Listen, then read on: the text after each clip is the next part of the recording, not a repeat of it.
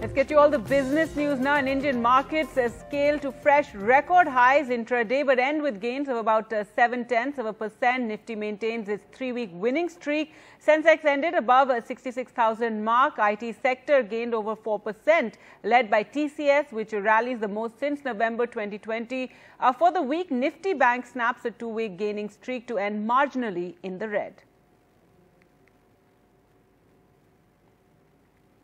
Veteran investor Shankar Sharma tells BQ Prime that he is not a believer of investing in businesses with government exposure.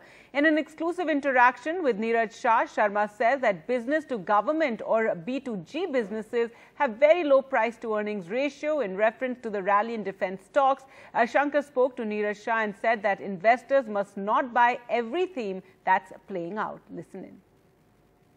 I'm never a big believer in not doing business, but investing in companies with government exposures.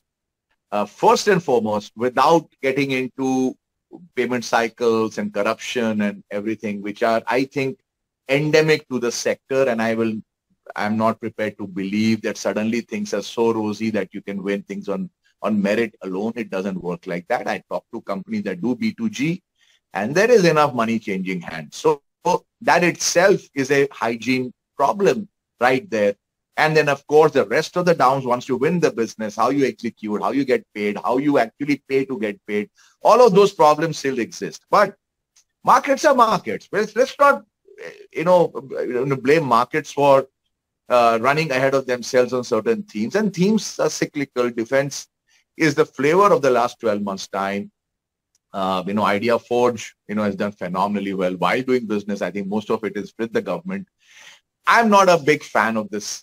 I'm not talking the space of drones. I'm talking about the B2G business overall. In fact, I looked at a transaction 4 or 5 months back, looked at a very good company, but the list of customers was primarily government. And I just said no, because this is a traditionally low PE business itself. And, for a very good reason. And I find that I'm spoiled for choice. Again, we don't have to buy everything that goes up, Neeraj. Understand this. We are not compelled to buy every theme that is playing out. I mean, then you're being very rash. And at least I want to prevent my rashness, even though the animal inside me will tell me, play this, play that. I just want to keep my game very, very tight right now. And defense, or for that matter, B2G doesn't come into that, that field of play. Shares of Reliance Industries have rallied about 7% this month as the company is planning to demerge its financial arm. BQ Prime spoke to Indus Equity advisor Sushil Choksey, who believes that the stock is attractive with a 3 to 5 year time frame. Speaking about performance of various segments, Choksey expects new energy businesses led by hydrogen and solar remain bright prospects. Listen in.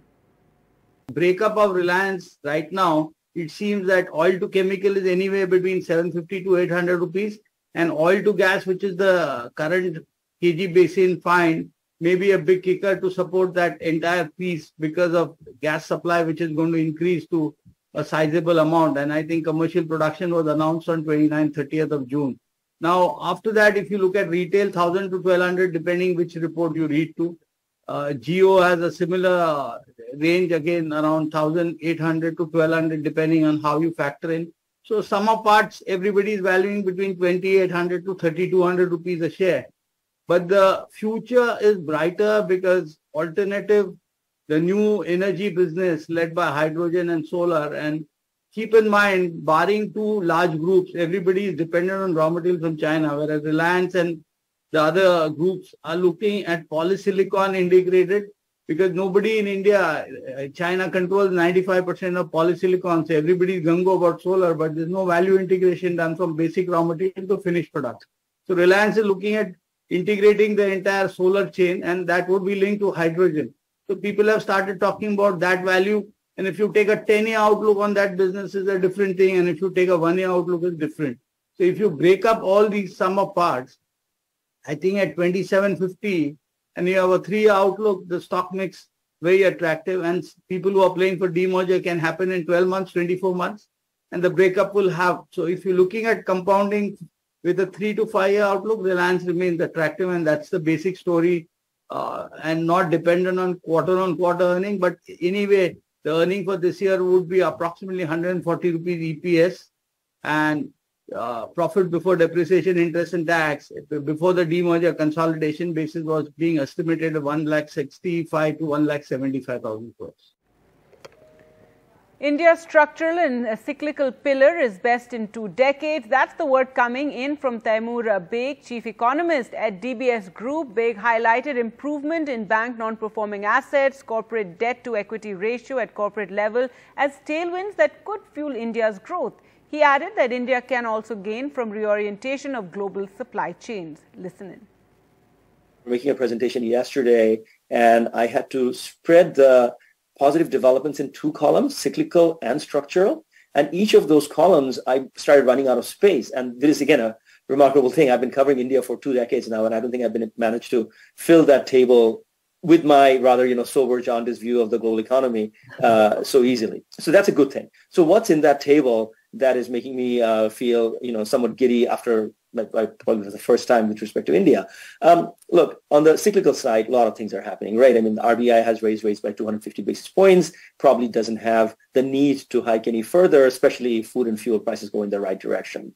We have seen the current account, which has always been India's Achilles heel, again, on the back of softening commodity prices, and perhaps to some extent a bit of a subdued nature of import demand for certain goods is under a very good situation, which bodes well for the rupee, the reserves, and so on. We are also seeing this move sort of globally, thinking about reorientation of supply chain and so on, and that dialogue to a large extent includes a country like India, and India is a very big beneficiary of that. When we look at now the debt equity ratio of the Indian corporate sector, when we now look at the NPL numbers coming out of Indian banks, it is now capable of taking part in a domestically driven financial intermediation for that big investment need, the infrastructure push of India. So you want to grow where you have the goodwill of the rest of the world, but even for whatever reasons, global economy takes a tumble and global investor sentiment wanes, that should not mean that your entire growth dynamic gets unraveled. This is the big dynamic we saw in the context of the East Asian miracle in the 60s, 70s, 80s. Countries with current account surpluses, strong export base, had domestically generated savings to fund their expansion, their growth picture. And I'm beginning to see India finally get around to that to some extent. It's still a long task. I would argue that savings rates in India have rooms to go up. I would argue that there's substantial room for crowding in investment with reducing the role of the public sector in certain areas. But those are discussions on the margin. Net, cyclical and structure, quite a few tailwinds in place. And that makes me think, and I agree with my India economist Radhika Rao on this issue, that we may be in a position to start thinking about upgrading India's potential GDP growth rate for the medium term. India's wholesale prices contracted for the 3rd straight month at 4.18% in June. WPI stood at 3.48% in May. The current point is at the lowest level since October 2015. Inflation in manufactured products stood at minus 2.71%. Primary inflation stood at minus 2.88%. Cereals, paddy, pulses and wheat saw a slight rise in June.